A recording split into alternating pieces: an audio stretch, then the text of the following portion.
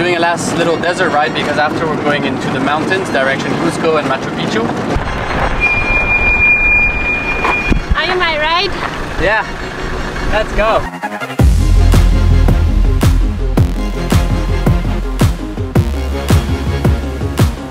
It's crazy to think that they built something this big.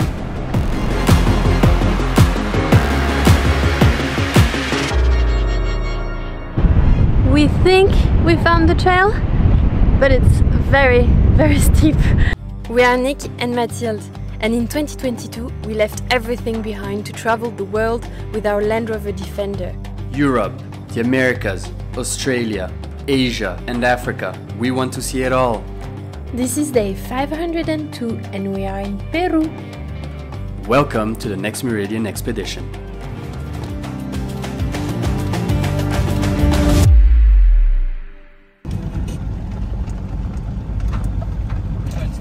We made it out of Lima!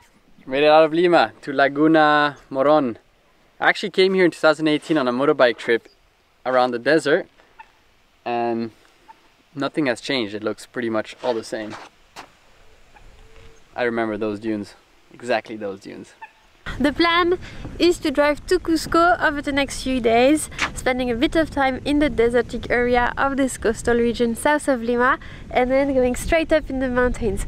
We're a bit on the schedule because we lost some time in Lima and we have something waiting for us in Cusco.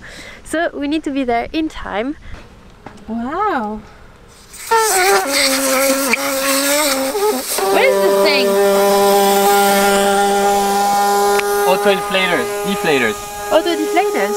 Yeah. We never used them. We use them in Mexico.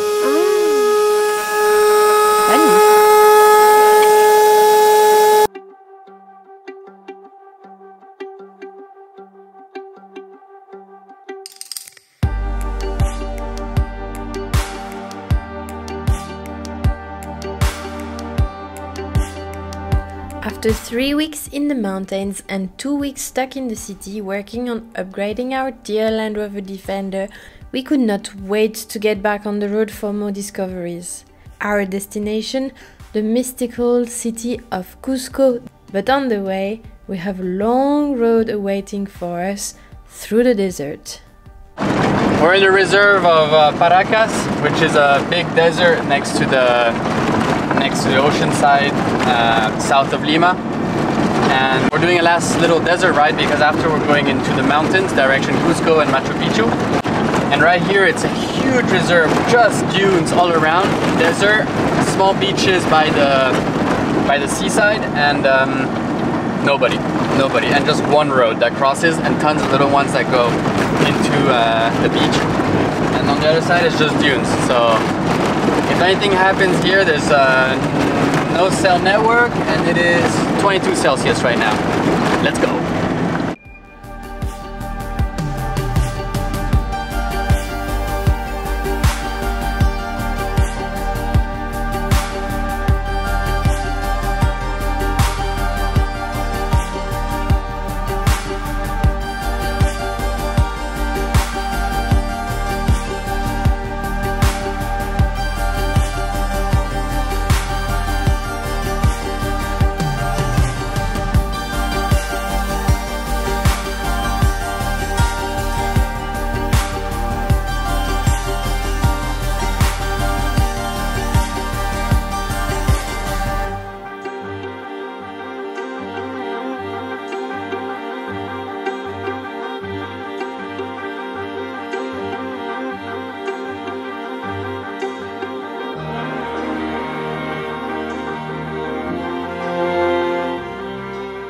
And at the heart of those spectacular landscapes and this empty coastline, an exceptional camp. We just needed to find a way to avoid getting trapped by the tides and the sand. We are looking for a place to camp. This beach is amazing and at sunset it's even more gorgeous.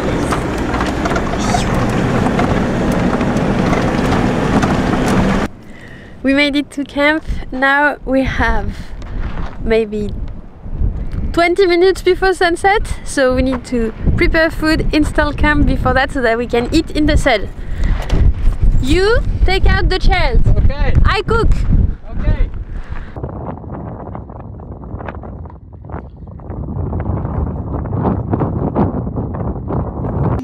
Thanks, Toot. We have salad, and then we have tons of little delicacies we found in Lima. Good bread, I mean for us, it's the best bread we've seen in a while.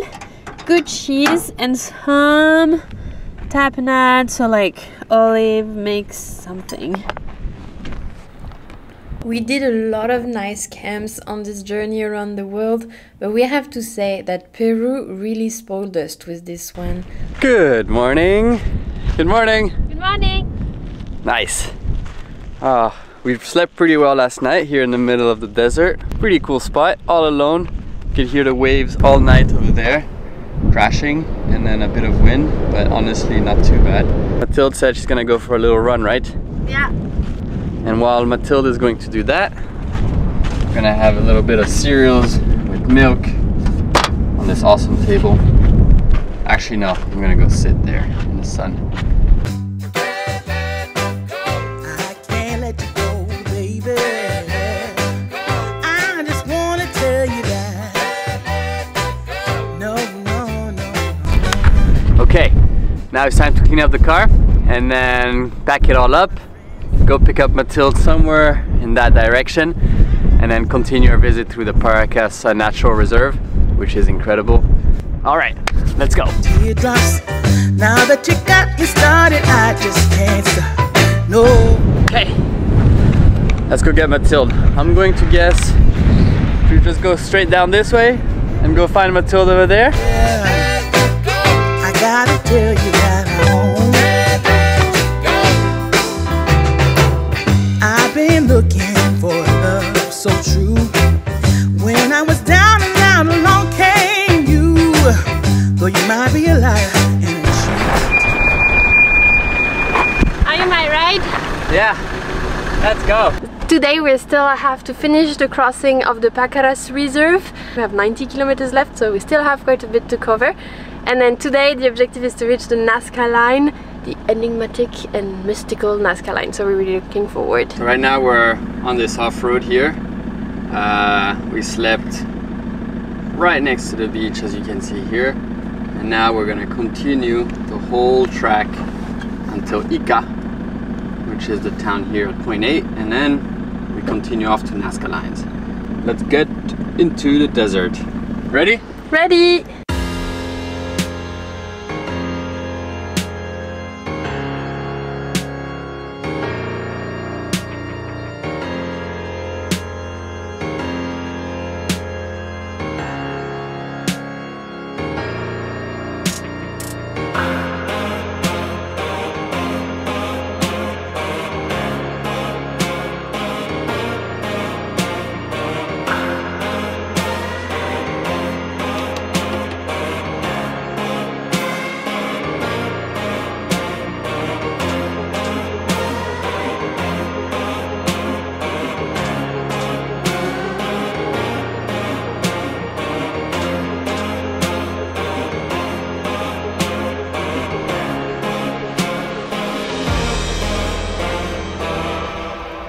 That morning, we planned to follow our track along the coastline, enjoy a bit more dune time before heading to our next destination.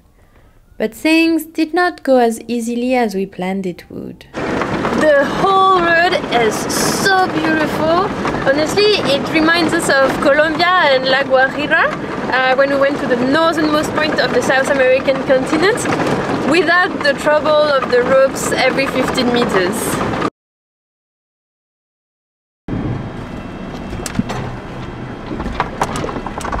We're not too sure where to go.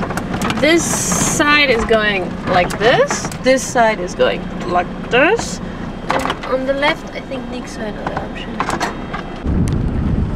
We're going to check by foot to see what's feasible because it's very steep or very, very tilted, so we need to check where the trail is going.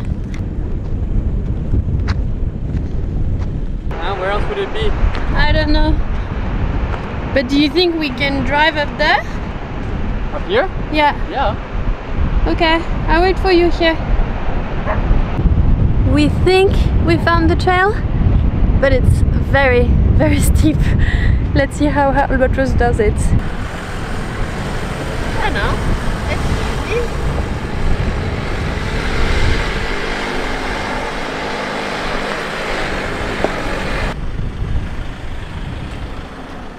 got a car, eh? Low range diff lock, easy. Yeah, nice, huh?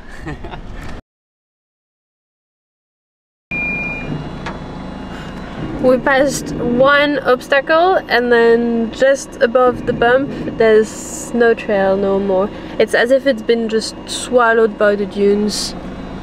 But Nick had a road around here.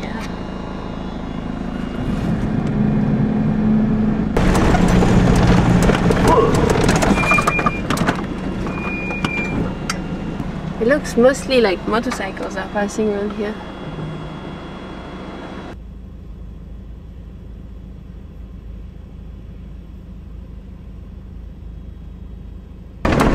We changed directions because we were really on a road that was dying out and was getting just dangerous. So now we're freestyling to the next road, which is somewhere over there, but if you can look at an off-road system, we're in the middle of nowhere going from the bottom yellow line where we used to be on to now the top red line, which is the new route I traced. Freestyle, nice.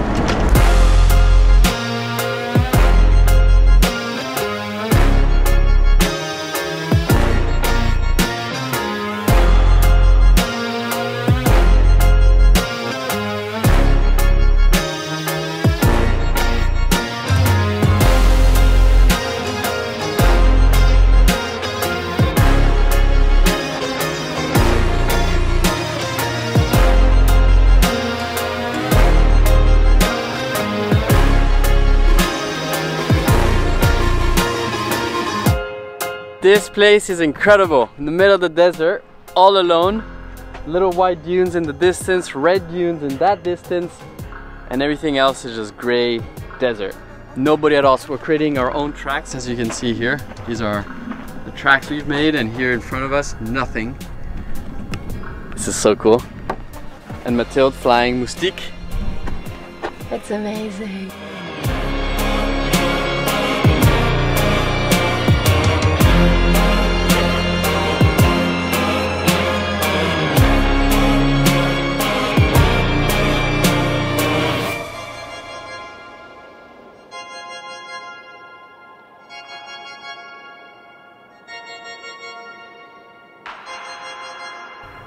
It took us a little while to get out of the desertic areas, but following the east we finally managed to find our way to the main road. Not without having to negotiate our way out a private industrial property. Nosotros vamos a Ica. De Paracas. Yo desierto, yo soy perdido. Por eso, miro esa carretera y digo, ok, vamos a Ica así. O sea, ¿no has pasado por otra tranquila así? No. O sea, tú estás viniendo de la playa. Sí. De Paracas y después... Bueno, ¿qué podemos hacer? Pero no lo digas nada. No digo nada, yo no soy de aquí. No voy a decir. Just finished 100 kilometers through the desert. Epic. Nobody. We just had to make our own traces. Very cool. We still kind of got lost a bit at the end. A little bit. We went through this little private field, but we have no idea what it was, and the guy said, sure, just pass. He opened the gate. And here we are. So tire pressure back up, and let's go to Nazca lines. Time for a quick side of the road lunch now that we have found the main axis again, and we are heading to our next destination. There are places along our journey that can hardly be missed, and our next destination is one of them. It is one of the great treasures of this world and is hidden in the Peruvian desert. The Nazca lines. Some of the lines are so big that anyways the best way to see them is from the sky, so we're on a mission to try to find the best point of view to launch the drone. So there's like these towers that you can stand on, but looking at Google Maps and more or less where the lines are, it looks like just above this hill you have a spiral right behind and a few other lines. There's no path here, but we're just making our own path, and hopefully if our calculations and research are right, we'll be right in Nazca line.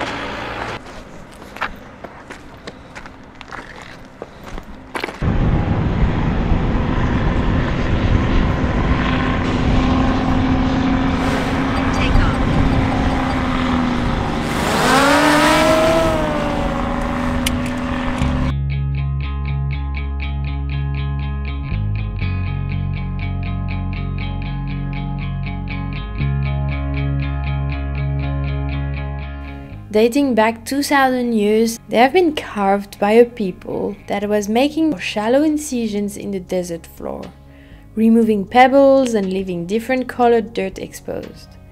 We are talking about 1,300 kilometers of line covering an area of 50 square kilometers. Perfectly executed.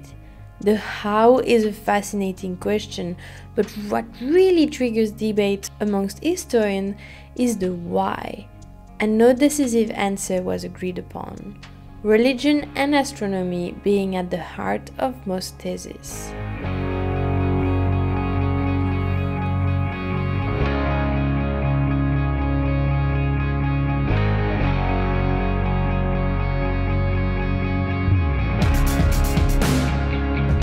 How is it from the sky? It's nice.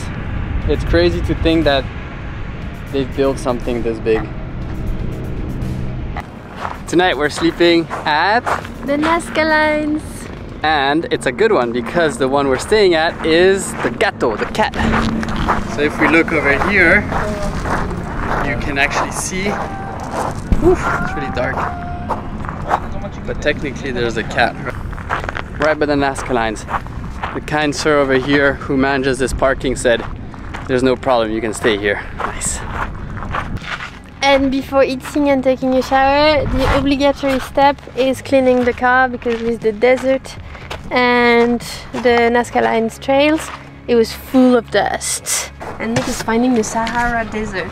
Yeah, so much dust. And because we live in 3 meters squared, sometimes we have to clean it up a little bit. Mandatory dust evacuation.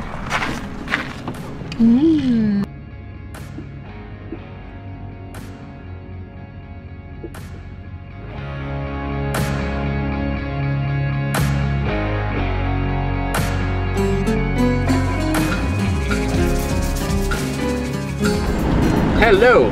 Today is a new day. We have just left the Nazca lines at sea level, and we are now going to Cusco, which is 3,400 meters altitude, really high up, and it's gonna take us 12 hours through these sinuous mountain roads. So off we go to Cusco! We are motivated to go forward, but the reality is that on those narrow roads we were purely and simply forced to follow the rhythm of our truck's friends, the only other vehicle on this stretch of road. Although our remapping of the engine of the last week proved very useful.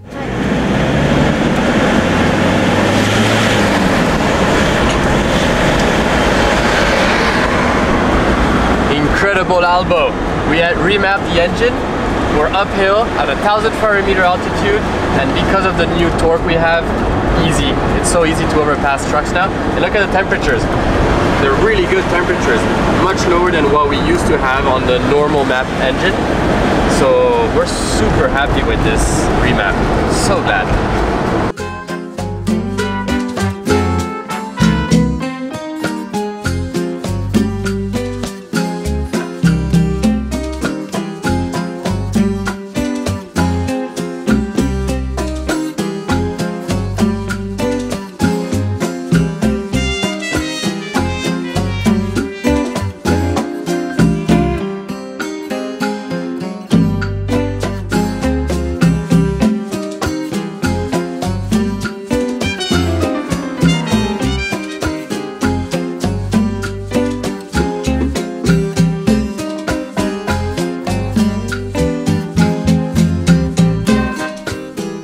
Leaving the desert and the coast behind us, we climb up the mountain range.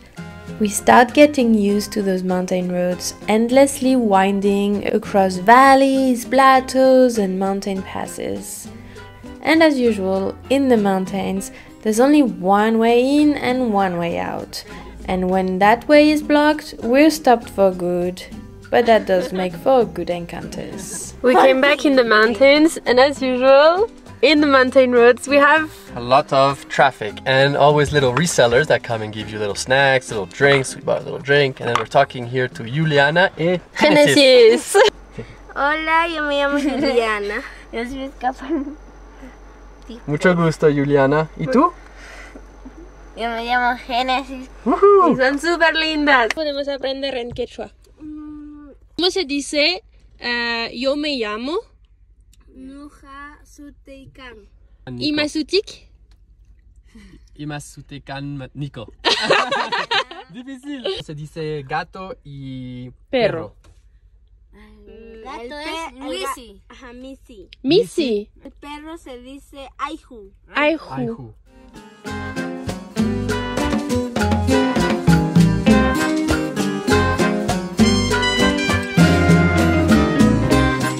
We continue our journey toward Cusco through the high plateaus and slowly make our ways to the valleys of Cusco. In the end, it would have taken us 2 full days of driving to reach the historical capital of Peru, which was also the capital of the Inca Empire before the conquest of the Spanish. That was a long drive. Where are these guys going? They're so cute. At least they're on their side of the road. Yeah.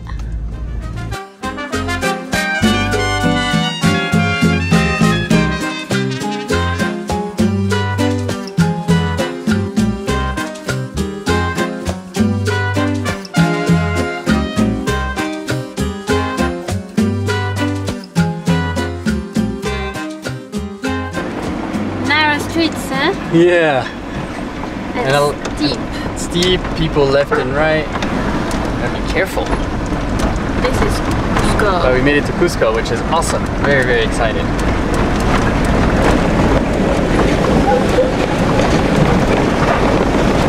We just made it to Cusco and we found a place to park the car in a free street, and it's packed with overlanders and they're all from Brazil. All of them. And there's 2 Defenders.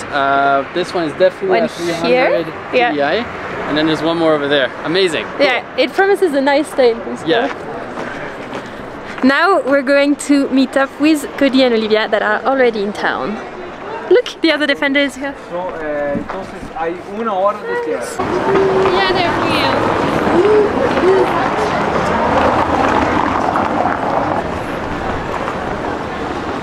Hey you guys! Been so long. We lost your light. That's okay. I know. You can buy a new set.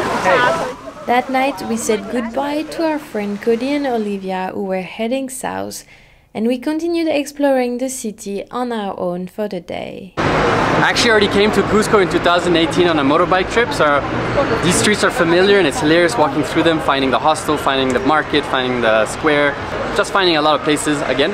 So I'm really excited to bring Matilda around, and the first place we're going to is the market.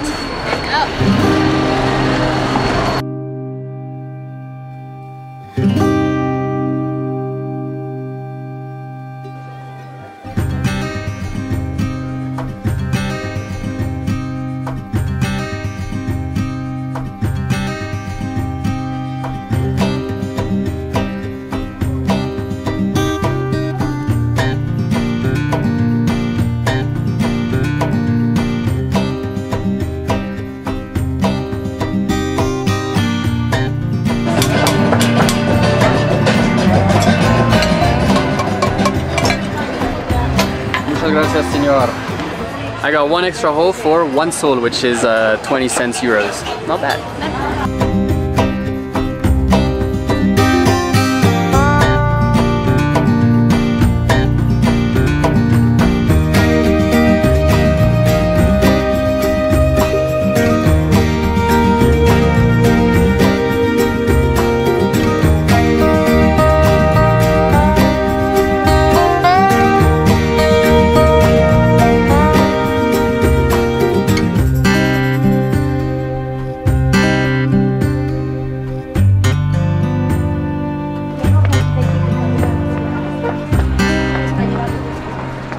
And we got Albatross finally. After a year we were saying we wanted a new carpet. We got him a new carpet. Let's see.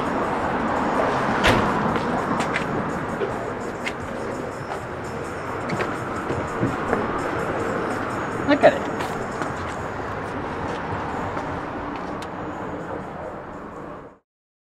We finished the visit of Cusco. It's really cool. Now we're just above Cusco. We put the Albatross to storage for 1 week. We cleaned it up entirely and we're going to pack up our bags. We're going for 1 week exactly, Thursday to Thursday, to the USA because we have a wedding and we cannot miss our good friend's wedding. We had to stop the Albatross, get to the USA. It's going to be tons of fun. We can't wait to get back and continue the journey though in Peru, Bolivia, and all the rest of South America. This is just a short recap of our week in the USA.